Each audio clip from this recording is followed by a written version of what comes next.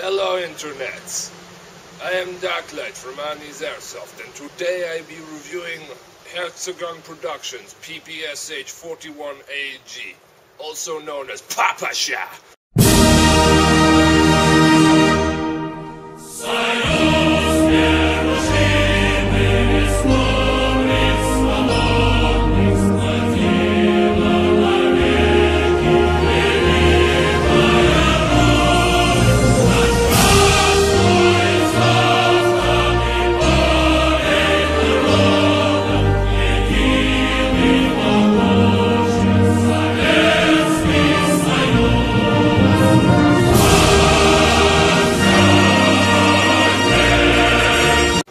Externals on this gun are excellent, beautiful.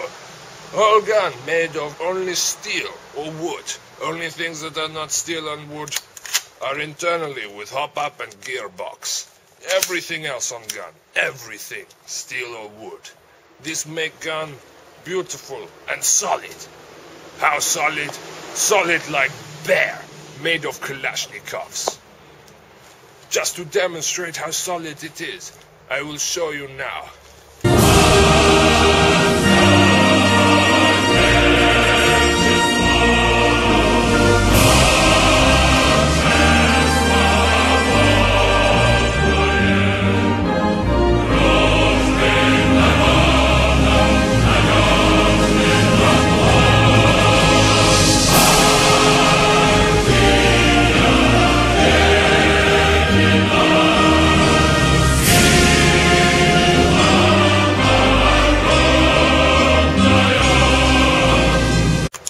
Drum magazine. This is only prototype drum, not finished model. Finished model will not have winding wheel on back, and also plastic will not be there.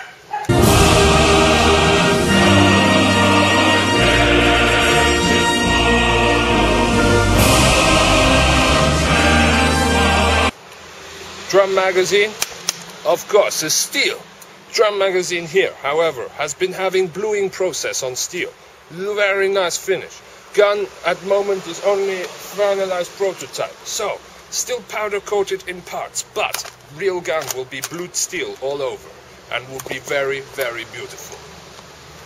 Like bear, made of woman.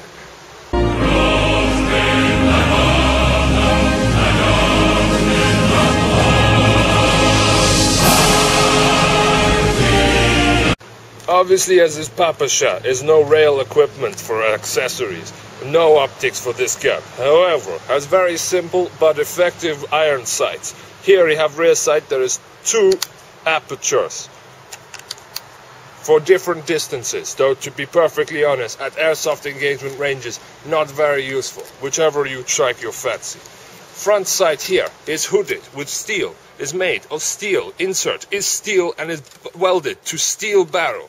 Is very nice. Now, inside has adjustable front sight, same as AK design. So if you have AK adjustment tool, it's easy. If not, you have pliers. It's also easy. Can be adjusted up and down for elevation. Unfortunately, no windage adjustment available, but I am sure that someone can probably fix this. However, I must say that this gun is perhaps not made for accurate semi-automatic shooting. It's more for suppressing and close-in assault work, in which case it shines like bear, chrome-plated bear.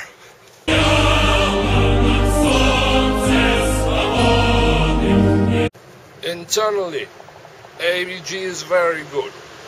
Inside, we have hop-up unit taken from G36C. Also, inner barrel taken from G36C. Is standard JG.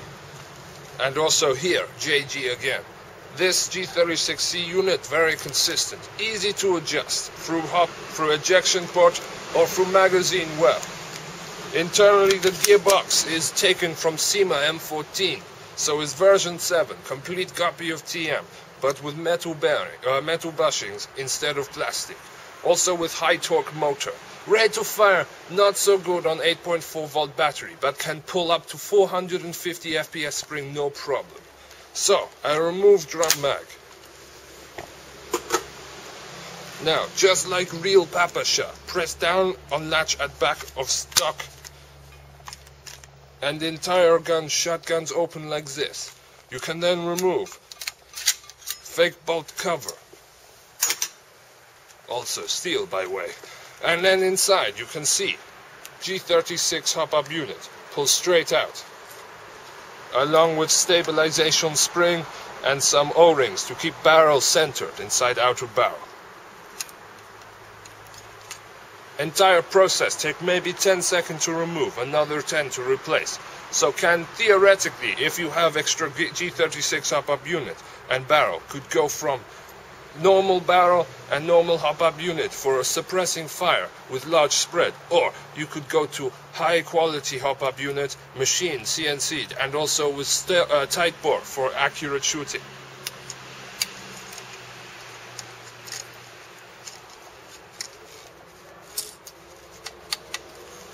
As you can see, gearbox here from top is just standard M14 gearbox with new nozzle. It is actually very reliable gearbox. I fired over 6,000 rounds in full auto bursts and semi-automatic bursts on first game of this gun, and no issues at all. Fed perfectly fine. Drum magazine is prototype. Some small teething issues with reliability, but otherwise fed almost 100%. Production magazine will not have flaws of prototype magazine. I have spoken with manufacturer. It is being redesigned to make sure that these problems do not occur on production types.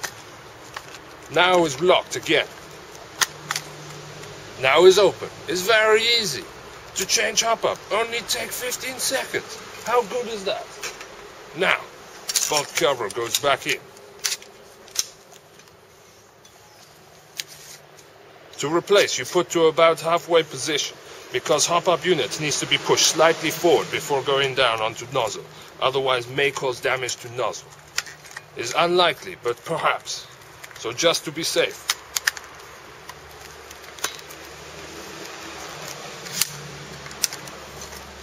Now gun is completely and utterly solid. Enough to beat bear to death.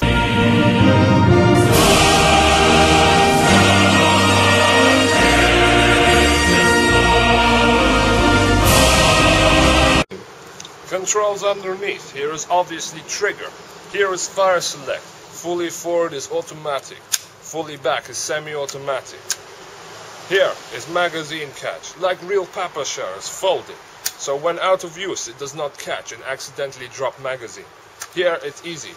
You push back, thumb release, just like Kalashnikov. Simple, easy to use, and absolutely solid. Now, when we look over here, stock plate is affixed by 2 metal screws. This is not openable. It's only fake latch for cleaning kit. Now to replace battery, you must have Phillips screwdriver. Battery space is inside stock, which by way is very nice, very solid laminated wood.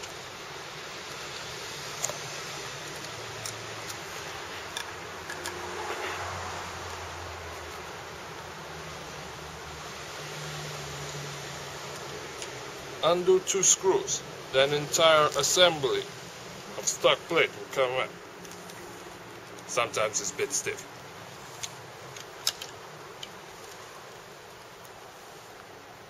Georg,